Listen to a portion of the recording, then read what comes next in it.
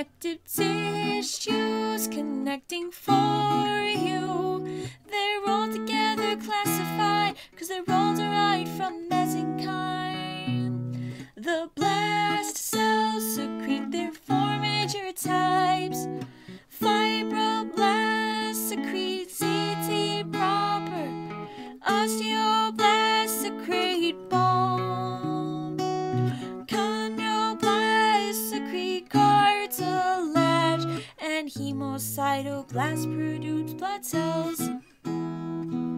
Generally, their characteristics include innervation, wide range of regeneration, vascularization, and the degree varies. But the one thing they all share is protein, fibers, ground substance, and cells. And that's mostly connective tissue for you.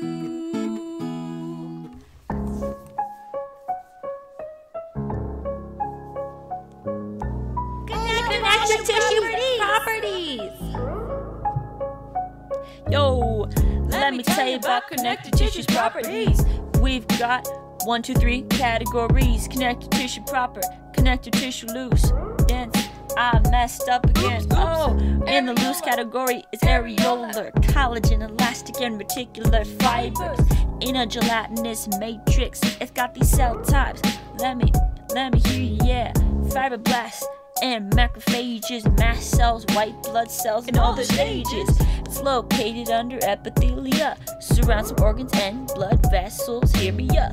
It functions to cushion all your organs, houses macrophages to defend against infection. It contains a good amount of water. Areolar, loose connective tissue proper. Next on my list we got dense regular, with many parallel collagen fibers. Provides great strength in two directions. Few elastic fibers there are present. The cell type is fibroblast.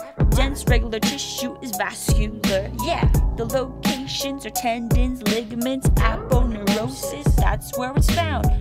It functions to connect muscle to bone or bone to muscle. Withstand unidirectional test shown. Next on my list, we got something else that's not regular. It's dense irregular with collagen arranged in all orientations. It provides great strength in all directions. A few elastic fibers there are present. The cell type is fibroblast. Like dense regular, it's vascular. It's located in the skin, dermis, digestive tract, submucosa, fibrous capsules around joints and organs. Withstands multidirectional tension. It protects your joints and your organs. Dense regular. Adipose contains collagen, elastic, and reticular fibers. In a sparse gelatinous matrix, adipose have very large spaces located in a thin cytoplasm with fat. Adipose is highly vascular, that's that. It's located in the hypodermis around kidneys, breast, and abdomen. It functions to protect from physical trauma, temperature extremes, and stores energy. It's also a source of energy. Adipose ain't just fat, it's for you and me. Next one is in the lymph nodes and spleen. Within it, white and red blood cells are seen. They are housed in reticular CT, made of reticular fibers. It's for all of us. Next, we're gonna specialize. Bone connective tissue helps you stay upright. It's highly vascular, and osteoblasts and osteocytes are present there. Cartilage, it's got 3 types. It is avascular, get it right. Hyaline, elastic fiber cartilage. Hyalins in the long bones and the ribs.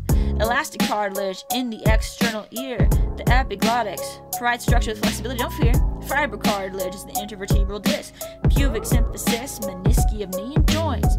It's got firm shock absorbing support with great strength so you can play sports. Finally, we've got blood. It's in a matrix called plasma with no fibers. Erythrocytes, leukocytes, and platelets are within blood vessels and heart. It carries respiratory gases, nutrients, hormones, waste products, and white blood cells protect from infection. Yeah, I'm done. This was long. I hope I can remember this song. Now I'm gonna stop it. Now, thanks for listening, Connective Tissue Pal.